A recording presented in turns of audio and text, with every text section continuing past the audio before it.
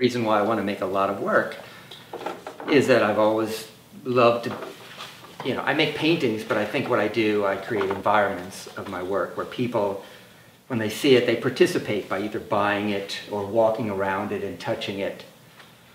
And I had to figure out a way to make as much work as fast as possible, and this was the way to do it. And I never show, like, you know, 10 or 12 pictures whenever people see my work. It's always, you know, hundreds or 1,000 or so pictures, and that's what I'm comfortable with. Yeah, I guess it's a big shakeup for everybody. Yeah, that was totally still unexpected. These things are for eBay, and every week I do 10, 15, try to do about 10, 15 groups of albums, kind of, and people seem to like them. In a way, they're kind of like, almost like memorials of albums, because people don't even think in terms of like album art anymore, so I'm just kind of making kind of a history of it.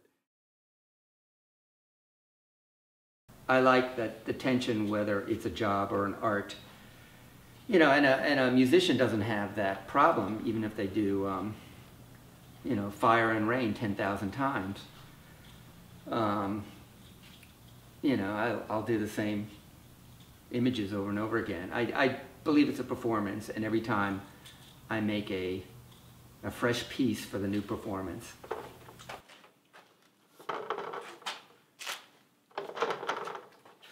It's sort of like I'm reading a road map, turning everything into like a Google Earth in my mind, and I chart it out and I just draw over it. I just trace the lines. It's like I find something. It's sort of like, you know,